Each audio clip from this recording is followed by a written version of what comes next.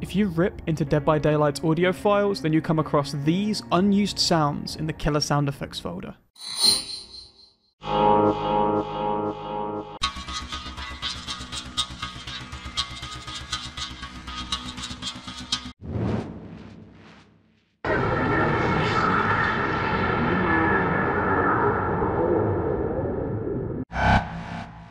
These are unlike any other killer sounds in the game. They're almost sci-fi-esque in nature. You might be interested to know that there are two killers in Dead by Daylight that go totally unused: the Smasher and the Teacher. The Smasher's original concept was to be able to break world assets, including trees and buildings, but he was removed because the devs felt that it'd be extremely difficult to balance a killer that can wipe out an entire map. He never made it past the prototyping phase. The Teacher, on the other hand, looks to have almost been the focus of the game's first DLC chapter, developed even to the point of having items and perk icons. Added in July of 2016, the following files are present: Trapple, which would have been a survivor item; Detention, a killer power; and Underperform, a killer perk. The first DLC chapter ended up being the Nurse, and the Teacher's files remain in the game today, totally unused. Could these sounds have belonged to the Teacher? Why was the killer developed up to a point where they'd even added in assets, only to drop the concept entirely?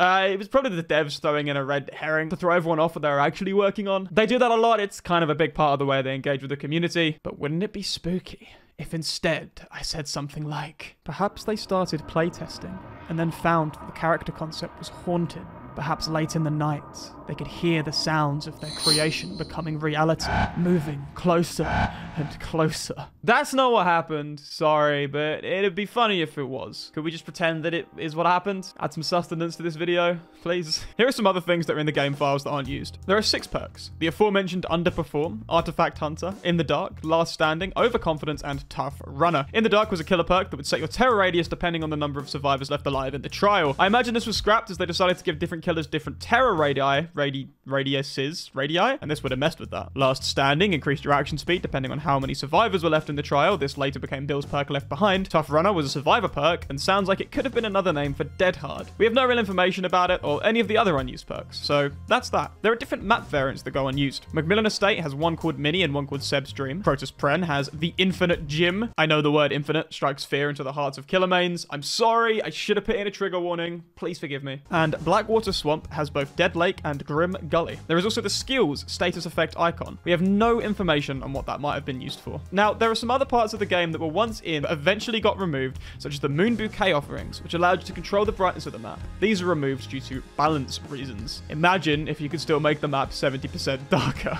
That would be, not fun. There's also the Muddy Splinter and Shock Splinter, which allowed you to play as the Hag and the Doctor respectively. The idea being that if you didn't own these DLCs, then you had a chance of finding the character in the blood web and giving them a try. I like that. That's a cool idea. Next up, we have some pretty wacky early character names. The Trapper was originally called Chuckles. Wraith was originally called Banshee Bob. Billy was just known as Crooked. The shape was Boogeyman Stalker, which I guess fits in with the Halloween film series.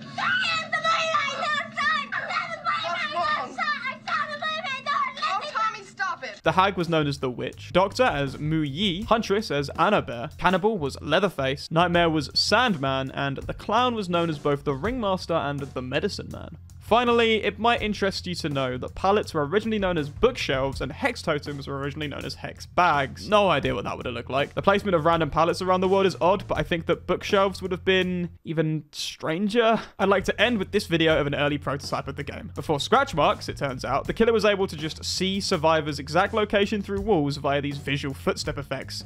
Now, what are those 2 footprints that are on him? Did someone kick him really hard on the ass? So this was the first definition of being able to see where the survivors ran. At the time, it was a 100% accurate location of where they were. And the game ran much faster as a result. The survivors were faster, the killer was faster, and he got 100% location of where you were. So if you were running on the other side of a wall, he knew exactly where we were. If they'd have gone with that, a phenomenal amount of the game's strategy and tactics would have just been non-existent. So thank goodness that they removed it. Scratch marks make sense and are much better than this, so that's a good one. So that's the end of the video. That covers everything that is currently unused in the game that we are aware of. If there's anything I missed, please let me know. I tried tried to look into actually being able to load the map variants, but I couldn't find any way of doing it. A huge amount of the work here was done by people that submitted to the cutting room floor. Don't want to take credit for that. It has stuff on there that even the DBD wiki doesn't have, so shout out to the cutting room floor. Link in the description to check out for yourself. As I mentioned on my community tab, I'm going to stop promising a time frame for the Killers tier list video. It'll come out when it's done. I don't know how long it's going to take, but today's Q&A question comes from Hassan101, who asks, how do you come up with video ideas? That's a really interesting question, actually. I just kind of think of topics that might be interesting to me. People often recommend a lot of stuff, and every single time someone recommends something, I say,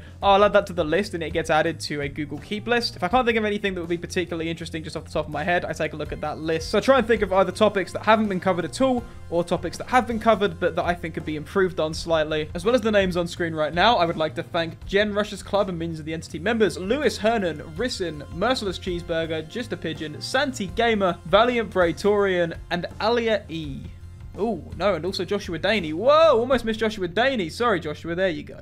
Thank you for watching, and I will see you in the next one. Yeah, that's fine. Fair enough. As a DBD streamer with a guitar, you have no excuse to not cosplay Kate Denson. Holy crap, that's a sick idea. I will cosplay Kate Denson. Mark my words! When I hit 1,000 followers on Twitch, as long as you remind me, thank you, Flame, which means the onus is on you to remind me, I will cosplay as Kate Denson for a stream.